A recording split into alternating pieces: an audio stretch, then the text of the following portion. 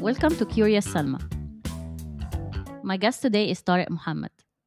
Tarek was my coworker between 2019 to 2021. He's been living in Dubai for over 12 years.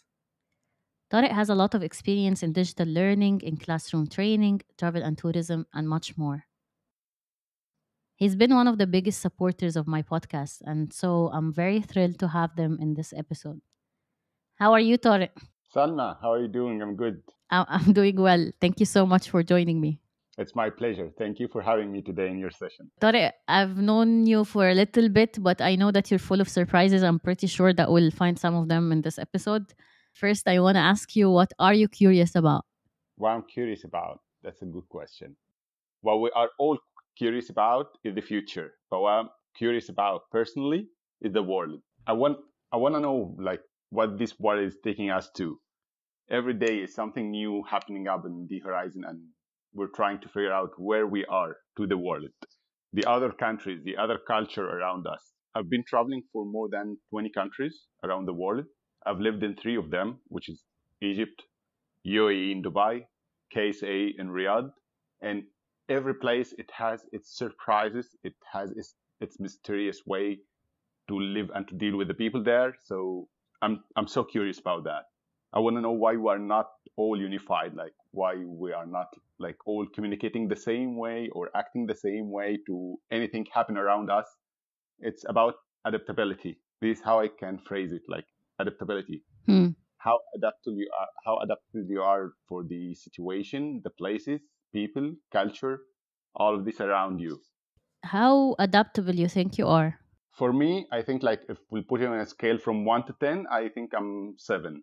Yeah, like I'm open for new experience. I'm open for anything happening around me. I'm ready to adapt. Of course, not to the extreme, but I'm ready to adapt to how far it's matching with my culture as well. Because you still have like some boundaries with what keeps you from being so open to anything happening around you or happening with you personally. Hmm. So you get back to your boundaries like, okay, this is my limit. I'm not going to cross it. Would you feel like your adaptability has helped you, created more resilience for you in the past few years, especially with COVID and us working in travel and tourism and all of that? Sure, sure, Salma. Like, let me take you for a small journey. Okay. Since I graduated from my university, my major study was for the agriculture engineer. Okay. And I was supposed to be an engineer who helps the factories for the food and beverage, how to manufacture it and how to get it packed and all of this, all the steps since we got the raw material from the field. Okay. However, it wasn't the thing that I liked the most in my life. Okay, because sometimes it comes from the family that they try to push you. Okay, you have to be a doctor, you have to be an engineer, and all this stuff from our culture. But I've shifted it once I graduated from the university. So I went to a different field, totally different field for me. I have no experience, zero experience about it. Okay. So I went to a telecommunication. I started with telecommunication as a customer service representative. And then I moved from a company to another and jumping to another. Then I moved out from Egypt. So I stretched all my comfort zone and everything around me, moving to United Arab Emirates, to Dubai, joining a big telecommunication company here, and I started in a country where I know no one in. Like I came on my own. The first day I felt depressed, I felt lost, I felt that I'm missing my family, I'm missing my friends, I'm just here alone, I'm just connecting to them over the phone. So what's happening to me? But I said, I'm gonna make it.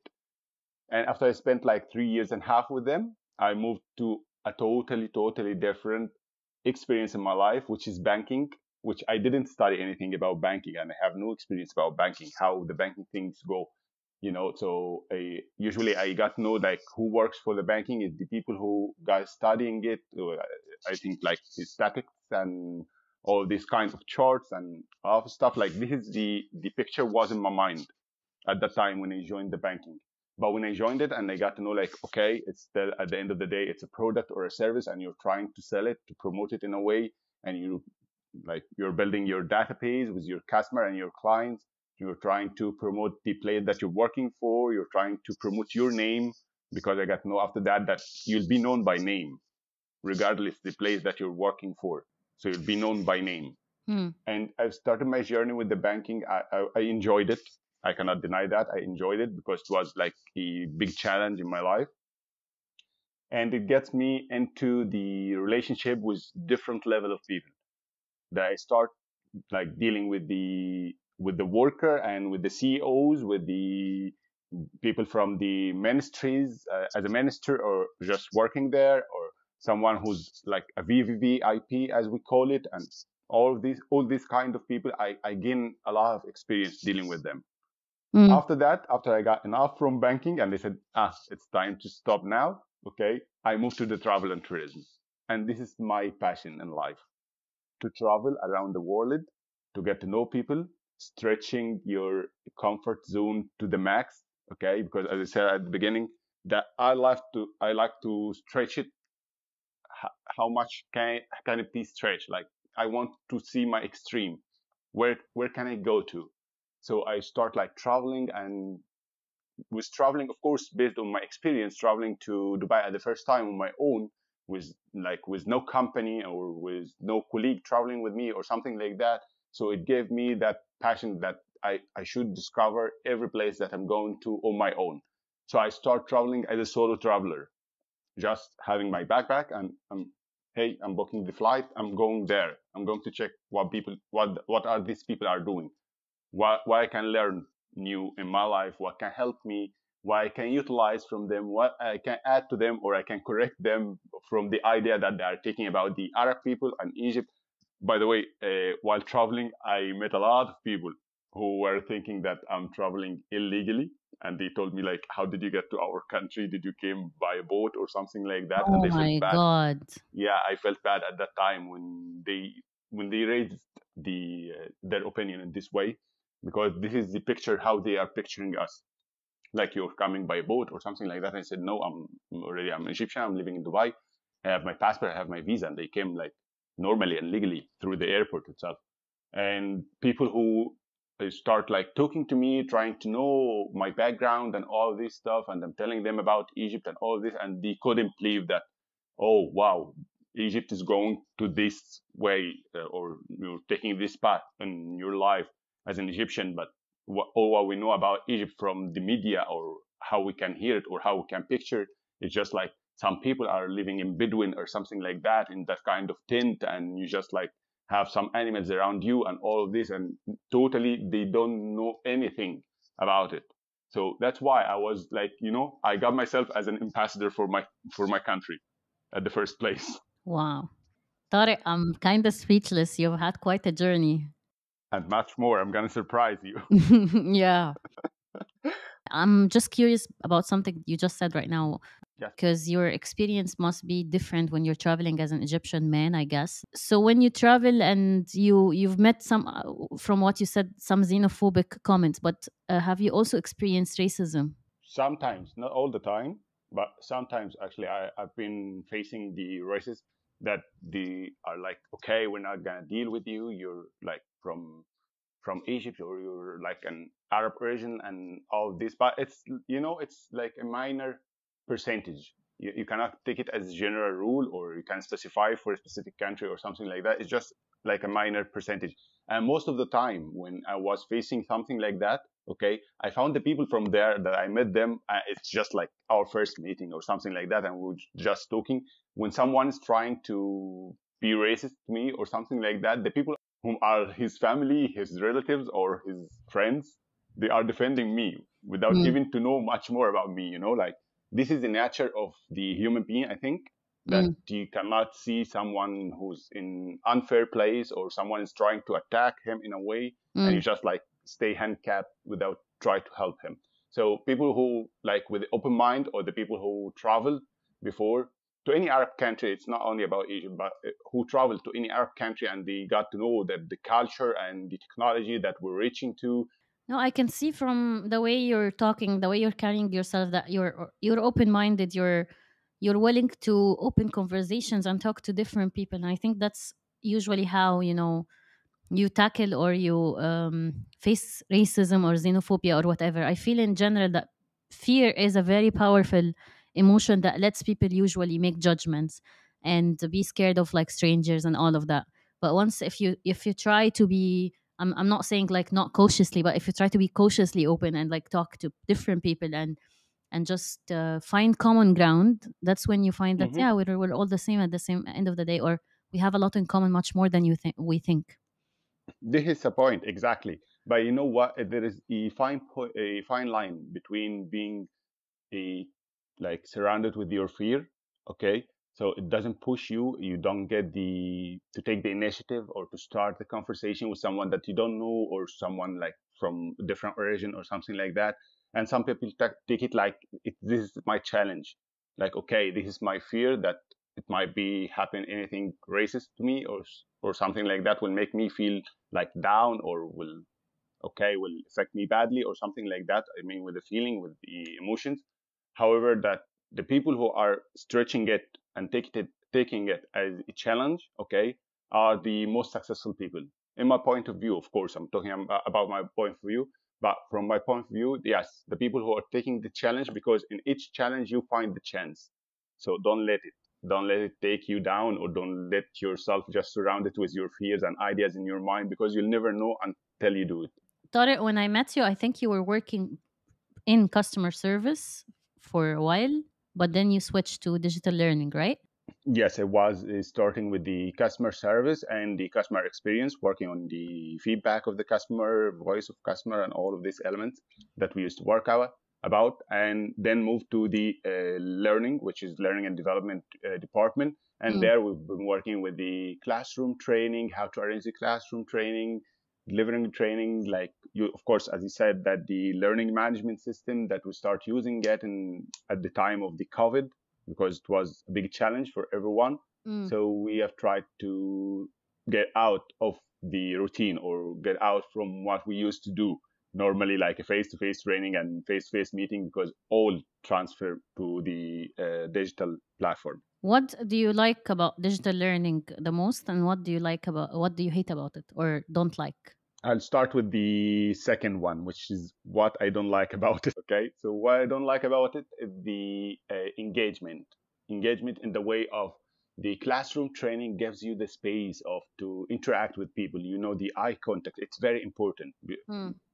from my side, because I experienced both of them. Okay, so from my side, the eye contact, the body language, everything helps you, and you can consider it as a channel in order to deliver your message, in order to deliver the information, different ways. You can know from the facial expression from your audience if they got what you mean, or if they got what you want to tell them, or they didn't get it, because some people are shy to say that I don't understand, or to raise a hand or something like that.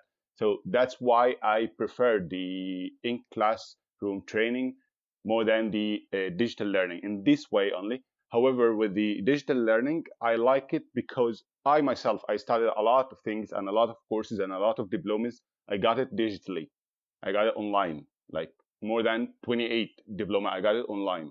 Okay. And they added to my LinkedIn, and of course, and I've used a lot of, like with the LMS or with the learning management or the digital learning, everything is just like click away from you. Any information that you want to know about, anything that you want to study about. Tariq, what makes you feel inspired or like your best self? Actually, it's about the future, as I told you. Like, I want to do something for myself. So I'm always keeping a goal ahead, okay? And I'm doing all my best for this goal, regardless what the the obstacle what I'll find in my way or something like that. But I'm keeping like a major goal and I'm going for it. Any short-term goal, yes, you might get some obstacle, or you might like turn your way away from it or something like that. Ignore it. Sometimes you can like okay, it affects you for a while and something like that. But if you don't have like a major goal or like a long-term goal, so anything can make you down. It's only about the goals. That's amazing. Yeah, I'm thinking now of what are my goals. I'm still discovering. I'm trying to discover, but I love how ambitious you are. It's all over your voice and how you interpret things. Thanks, Salma. But you're doing it. Actually, you're doing it, and I admire you. Even with your podcast, this one, like I'm one of the best fan or the biggest fan for your podcast. Oh my god. I see it like, yeah, I see it like a big step that you took it. You got the courage. You got to do something that you'd like to do, or a dream that you've been dreaming. Yeah, yeah, jumping in water is something I like doing. Jumping and seeing if I can swim or not.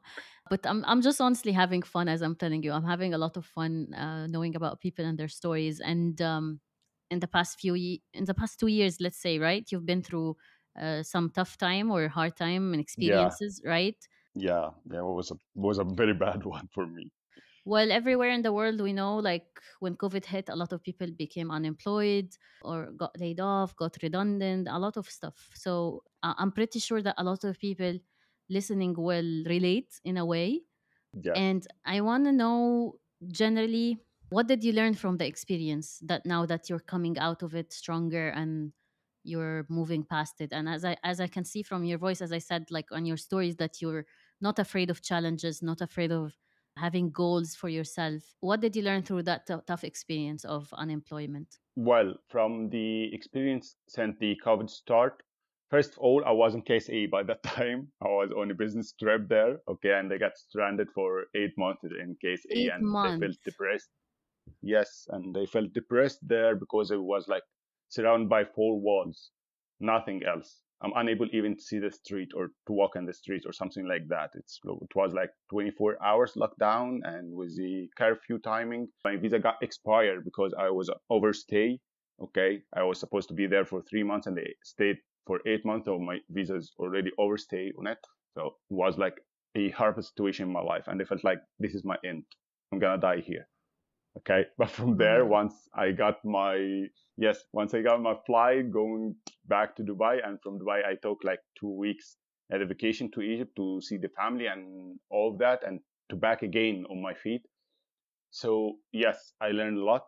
I learned that it's not the end. Sometimes it gets darker before it starts shining again, and that's what's happening with our drone every day. But what I can tell you from my experience, that the most important thing, always think about the future, have a backup for yourself, because you don't know at what time you're gonna get stuck. Hmm. I've started, like, as we've been discussing off air, a two line of business, and okay, I'm trying myself. Like, okay, it's something that I like to do. I like to take a risk. I like to try something new. I like to challenge myself, even if I didn't find any challenge around me. I like to challenge myself. Like, what's the best of you? What you can do better?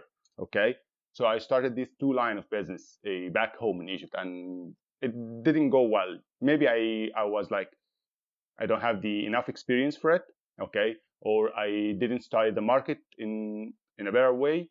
Also, being away from the Egyptian market for a long time, so it affects on me, of course. So I was considering everything will go smoothly, and yes, you can have your chance, you can show that if you will make it or not, or all of these things. But when it doesn't work with me, and they find that everything got destroyed, I'm just hanging in the air.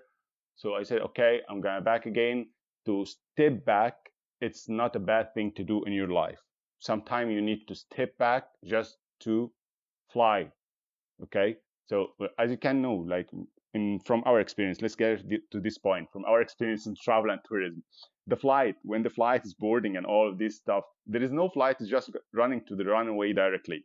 It should step back from where it was, like, loading the people and boarding the people and all of this, and after that it goes to the runway and takes its step.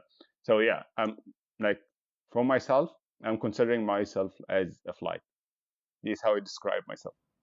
I'm just in awe of what you're saying now. Tariq, do you have a definition for success? Definition of success, it varies from a person to another. Yeah. Like, some people see the success in money, some people see it with the title, your job title, some people see it like in your acceptance and your self peace. So for me, so the definition of success, when you see everyone around you happy. When people around you are happy, okay, you'll feel satisfied and you'll feel successful, that you did something that make them happy for them. I mean, like, if you are the one, or if you are the reason for them to be happy, so you did something to be proud of. Okay, at the same time, the people around you are feeling happy because of you. So this is the definition of success. As long as everyone around me is happy, I'm very proud of myself. I'm a successful person. By the way, it's not an easy thing to do. It's not To have easy. everyone happy. Yeah, to have everyone happy around you, it's not easy at all. Because sometimes you find like, okay, you're making one happy, the other one is not happy like 100%. He's just like 50-50, and you have to work more or to do more. You try to balance. Sometimes you like, you set with yourself, like putting your, okay, what did I do? And what should I do instead? And all of these things, you have to think about it. It keeps you awake 24/7, Salma. Like, honestly, I'm telling you, sometimes I was dreaming about things happening in my day, okay, during my day, and I'm just like analyzing it while I'm sleeping. Like, I'm thinking about it. Okay, why shouldn't I do it this way? It was to be better. It was to have like a better effect. That's overthinking right there. If it keeps you up at night. Or insomnia. I don't know. If you could go back and give your 18-year-old self one piece of advice, what would it be? It's a lot of advices actually. It's not only one or just a piece of advice. It's a lot. But you know what? I was to do everything the same way how I did it, because I don't regret anything I did, whether it's bad or good. I don't regret it because I learned a lot from it, from the experience itself, from the situation, from the life. I learned a lot. But if I was to give myself like a piece of advice, don't trust the life, especially after what happened in the last two Sorry, years. Don't trust it, don't trust what? life. Don't trust life. Yes. Hmm. That's kind of vague. If you Yeah. imagine if We you can. go back to your 18-year-old self as like a guy in his 30s, and you're like telling him, "Don't trust life." What do you think? How do you think yourself, your old self, would react? Yeah, of course. Exactly, exactly. But no one's gonna understand it the way how you will picture it, because your experience, your life, everything that you've been through all these years. Okay, you cannot just like phrase it in a piece of advice or something like that. You cannot give it because it's different scenarios, different situation. Every day you're facing something new. Okay, every day you're having a new chance. Every day you're having a new challenge in your life. Okay, and you, if you cannot overcome these challenges and catch the chances and let it go, and the way of thinking itself, like every day somehow we have something new. Like, let's get back. Okay, when I was in high school, okay, the high school time for me was like the most amazing time, because it was the time of everyone is having a new computer at home as a desktop. I have my own computer, I have my headset, I'm playing games. Of course, not online, I'm playing it just on my own, or we're playing this kind of LAN, me and my friends, we're like together. And the cell phones and how this revolution of the cell phones start being. Nowadays, if you look at the kid who's like 2 years old, he's holding a cell phone and he know how to play his cartoon. Some of them I met like kids in the age of between 8 to 10, okay, and they are doing coding and decoding for programming. They are programming applications and games. That's just So amazing. it's totally, yeah, it's totally different. Like you cannot compare it. You cannot give the same advice that what work with you to someone else, because you don't know what he's going to go through. Maybe it's totally different for Can him. I tell you something? I think this is the best answer I've got to Sure. this question so far, because this question is has a fallacy in itself. Yeah, you cannot go back to yourself, old self, and tell them to change things. Yeah. But I liked so much that you're saying, yeah, I don't regret things because it's part of the experience, part of the journey, and all of that. Sometimes I wish I have that sentiment, but I mean, it's so hard to say I don't have regrets. I envy people who say that. Oh, I don't have any regrets. Everything was part of the journey. Because to be honest, no, I have some regrets for sure. I don't know. I mean, I think it has to do with self acceptance and, just like, Exactly, yeah. exactly. It's about the self acceptance. And you know what? I'll tell you something. Mm, This is an advice for you, Salma, on air right mm. now. Give yourself 1 hour to forget about anything happened or affected you badly. Give yourself a 60 minutes. 60 minutes to think about it, to grieve, to feel bad, to feel sorry, to cry, to scream, to do whatever. And after this 60 minutes, back to normal again. Just 60 minutes? That's what it takes? 60 minutes. Believe me, it's more than enough. You'll find yourself like after half an hour, I'm good. Wow. Nothing happened. I'm still alive. Okay. No therapy needed then. It's just 60 minutes by No, yourself. you'll be your own therapy. What? Well, people can be their own therapists. It's just about like sitting with your emotions, as you just said, in a way, and reflecting, journaling, doing all of that. It seems very easy. Like in theory, it's very easy. Anyone can do it. But yet, a lot of us need to like have conversation with a therapist where they ask them tough questions because on their own they won't do it. Yes, you try to avoid it as much as you Yeah, can. your own self is like sometimes not working with you on it. But as long as you're reaching this level with yourself, I mean, about the honesty and all of this, like, okay, why did I'll admit it, and I'll just take it from there. So if you reach this level, you'll have a peace with yourself.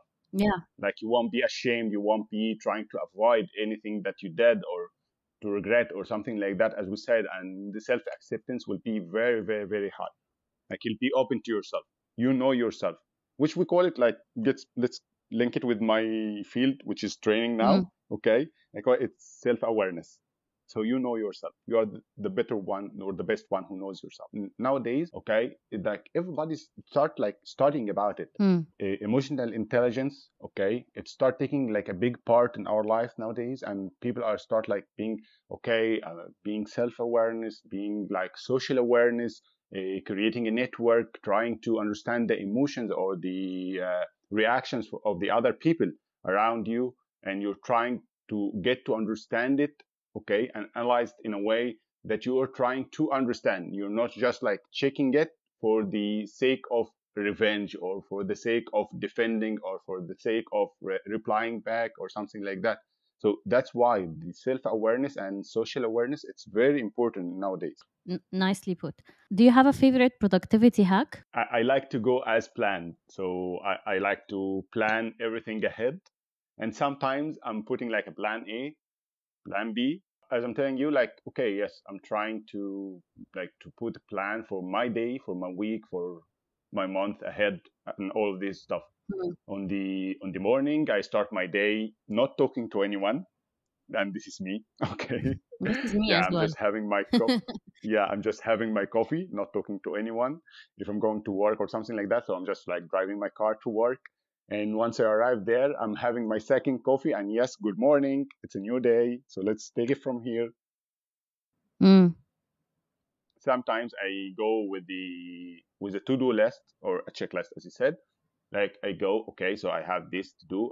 Time management. Time management is the key word, Salma. Like I'm telling you, after an experience, a personal experience, time management is a key word. I try on myself. Like I try to wake up an hour earlier than what I used to wake up to my work. Okay, and when I woke up this hour earlier, I found that my day is longer. At the end of the day, it's the same 24 hours that every one of us having. Okay, but I felt like my day is longer. Like, okay, I'm not rushing to get ready and shower to go to work and all of this stuff. I'm not driving like need for speed on the way to get to work and just keep like jumping here and there between the people on the way. So yeah, I'm having my time. It's my time. Here's the thing: what I have for myself, it's my time. Okay, so using my time or utilizing my time, this is the key word. Okay, I woke up early. I woke up, of course, till I reached work, I was super active. I wasn't still sleepy and I need for like a lot of coffee and to read my emails only just like to mingle between it. No, I was so active. I'm ready to do it right now.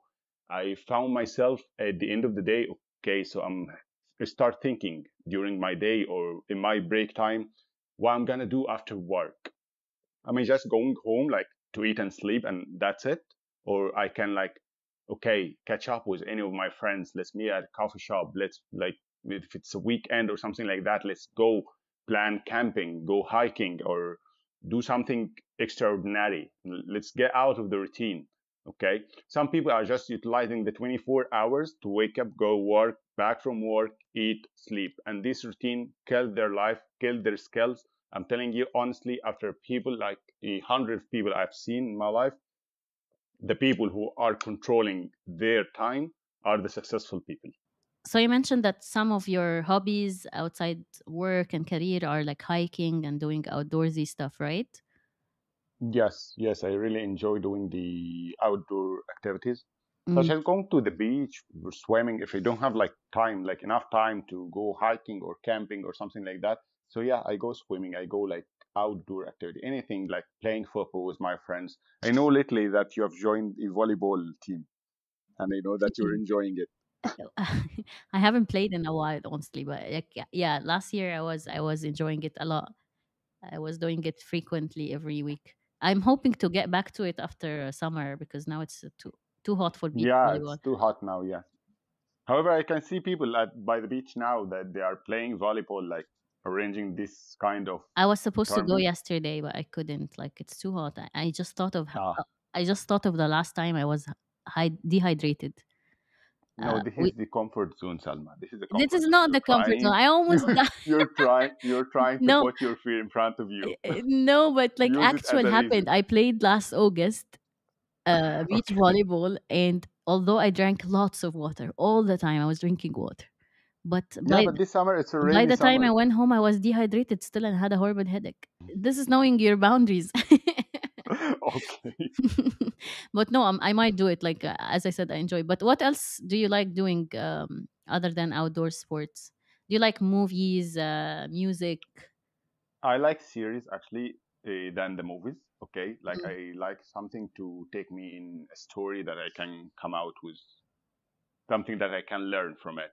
And mostly, I'm depending on the like true paced stories. Mm. Of course, I'm listening to music, so techno is the life. Sorry, because my my next question was going to be about what song always gets stuck in your head. So when you tell me techno now, I'm like, hmm. Yes, techno is the life. Is there a techno track that gets stuck in your head then? No, mostly all of it. I love it, but most of the time I'm listening to Black Coffee. Black Coffee is Oh, an I like amazing black techno coffee. player. Yeah. Of course, like he gets you out of the world.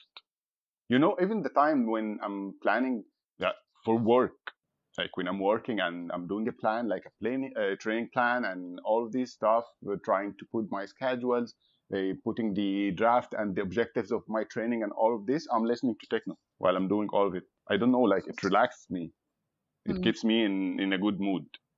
So it's not about the music more than it's like something that you do and you love and it gets to the inner points inside you. So What's the best life lesson you learned from a series? a best life lesson I learned from the series. So don't run after the money. It comes to you at the time. Which series was that that taught you that lesson? This was a Breaking Bad. Oh, yeah. Have you seen Better Call Saul? Yeah, of course. بجد? Of course, after I finished directly, I went to Better Call Saul. But yeah, it's on the finale now. Let's not spoil it, but it's really good, right? Have you tried or watched the How to Get Away with a Murder? Yeah, I watched it. Yeah, I uh, I liked it up to a certain season. I don't remember what I watched all of it, but up to a certain season when I was like not rooting for them anymore. Like I was like, I don't want them to get away with murder. They've done a lot. They deserve to be in jail, all of them. But I like their way, how they were gathering together, having the teamwork, everything organized. We can cover up each other, and They lost my empathy at one point. I was like, no, that's too much. They just don't deserve it anymore. Tariq, what's one question you wish I had asked you and how you would have answered? one question I wish that you have asked me is when we're going to catch up in person, as both of us are living here in Dubai, and Oh, for the past 2 years we didn't get in touch. So yeah. I was waiting for this question, and there was, of course, to answer like whenever it's like free time for you, just hit me up and let's catch up. Sure. This week. This week we'll do something. Sure, let's do it. Let's Let's do it. do it. I'm free in the weekend, like Sundays. I'm always available. Where can listeners find you online, Tariq? I'm very active on LinkedIn, Facebook, the Thank you so much, Tariq, for joining me today. I really enjoyed getting to know more about you. Thank you, Salma. It's really my pleasure. And once again, congratulations. You're doing great. As I said, and I keep repeating it, I admire you for the step that you take it with the podcast that you're doing right now and with your amazing sessions. I'm following up and I keep listening to all of it. So keep it up. Do great. You rock it. Thank you. Thanks, Tariq.